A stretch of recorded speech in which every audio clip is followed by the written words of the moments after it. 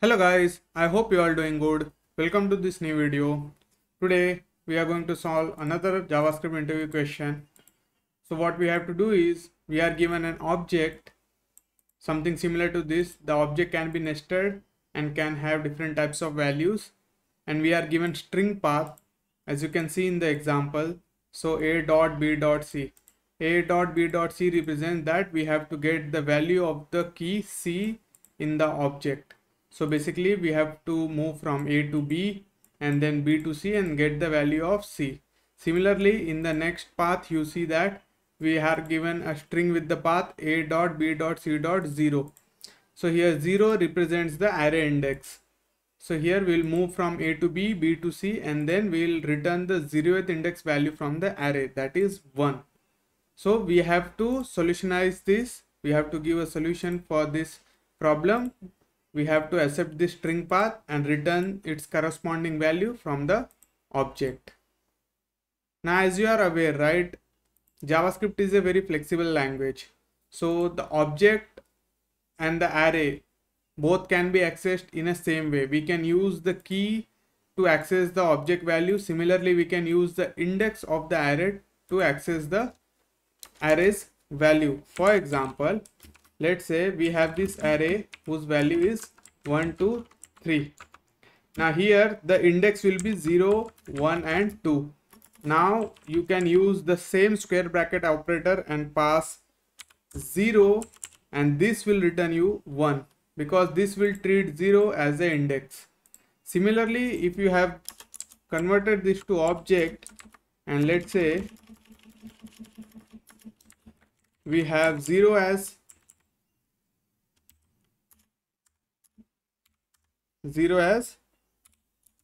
key. Now if you use the same operator square bracket on this will again treat this 0 as key and return you 1 as a value. So vice versa, we can use the same operator to access the values for the same keys in the object as well as in the array. So for this 0 we don't have to add explicit checks. All we have to do is we have to navigate through the object. So once you start from the beginning, for the first key, once you get the value, you store the reference of its value. Let's say for A, I have found the value for A. So for the value of A, the value is, for the key A, the value is this object. Now this object holds B and C. So what I'll do is I'll update the reference that is currently holding the A. So it will now point to B, and then we access B. Now B's value is C. So once we have found B, we'll update the reference of B and then we'll move to C, then from C to 0, and finally once we are at the last path, we'll return the value that we hold. We don't have to go down further. So let's start implementing this problem. One thing to note over here is on line number 12, this you notice, right? So for other examples, we have the string path and the string is separated by dot operator.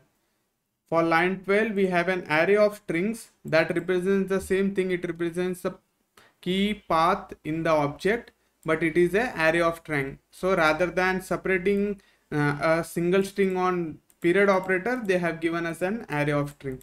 So we'll have to handle these two cases. Let's start writing the solution for this problem.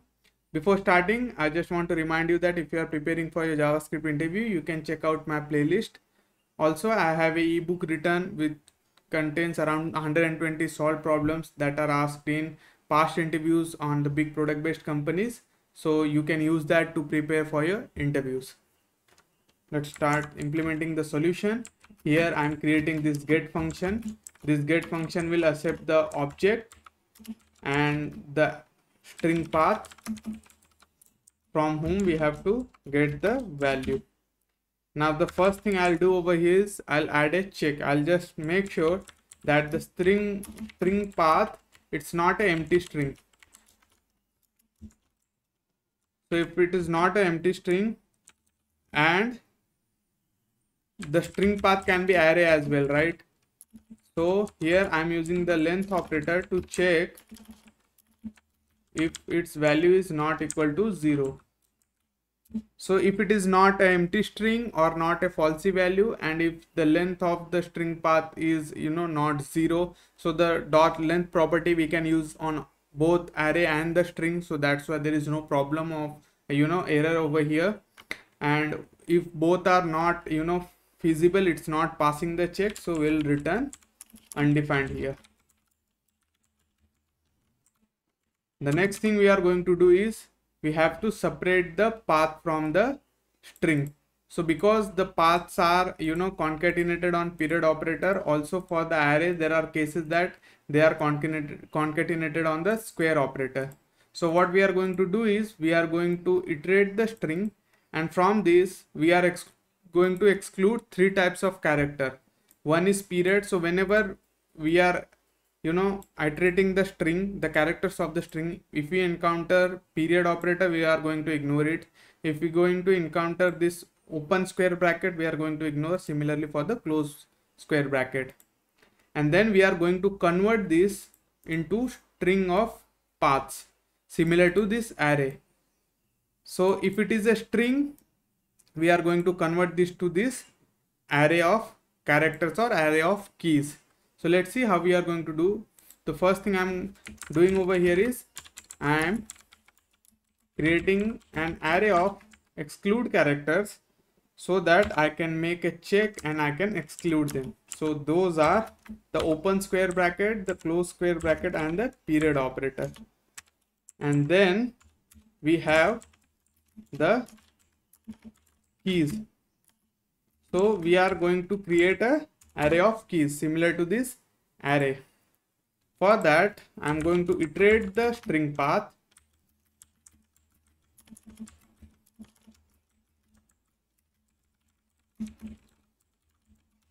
And here I'm going to add a check. If this exclude characters list includes the string path character, so only if the string path characters does not belong to this list, so we are going to add a negation check. If it does not include the exclude characters, does not includes the string path I mean these characters are not present for the current character in the string, then we are going to pass that character to this keys list.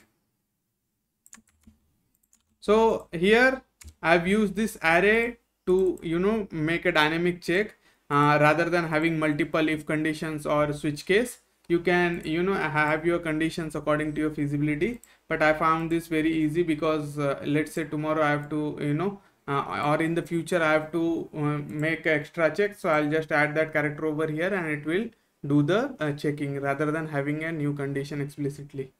So now we got the keys list in our array. So excluding this character, everything else will be part of our keys list. Now when we get this array as an input, so this will also be iterated because we are using dot length property to iterate the string path. So dot length is also available on the array. So there is no issue over here. It can iterate this array, and for each character it will check it does not includes any special characters that we want to exclude. So the same array will be returned to us in keys. Now we got our keys path. Now we have to get the value from the object for those. So let's get the value. What I'm going to do is I'm going to use the reduce method. So on the keys I'll use the reduce method and I'll iterate each keys, and here we have the object and the key. As you know, reduce is a very powerful method. It uses an entry object, and on that entry object we can use it further to perform operation and return the same value or the new value. So here you can see on the reduce I am passing the object that we have received as input as the initial value. This will be the first value in the callback function of the reduce, and because I'm reducing the keys, so the first key from the keys array will be available as the second value in the callback function. Here I'll just do return object and then key. So what this will do is from the object it will return the first key's value. So let's say our object is this and our first key is A. So what it will do is it will return the first key's value, that is this object, that will include B and C. So this object, the returned object, now will be available as the object value, and the second key will be passed in the second iteration. So right now initially we had this object that contained A, B, C. So we got the value of A. Now we have this object that contains B and C. Now in the second call we'll use B to get the value, then C, and then similarly the array indexes, and after that we are going to return the value. So our implementation is complete. Now let's try to run this. If I click on the run button, you'll see that the first value we receive is 1, 2 and 3 over here. So A, B and C. C's value is 1, 2, 3, the complete array. That's why we are getting 1, 2, 3. In the second string we get A, B, C, and then the value of the 0th index, which is 1. So here 1 is printed. Similarly here we are trying to access the string A, B, C. So the C key's value and the first index of the array, so which is 2, we are getting 2. And then for this we are seeing that A, B, C, and we have to get the second index value, which is 3. So 3 is printed. For this A, B, C, there is no index 3 because it contains only 3 elements, the array on the C key. That's why we are returning undefined. We are getting undefined. Similarly for A and C, so there is no direct path between A and C. A has to go to B and B to C. That's why we are getting undefined. So this is how you can implement this function. This function is a polyfill for the lodash _.get method, and it is a very common interview question that you can expect during the front-end interviews for STE1 and STE2. If you like the solution and if you like the video, please do share it with your friends and in your network. Thank you for your time.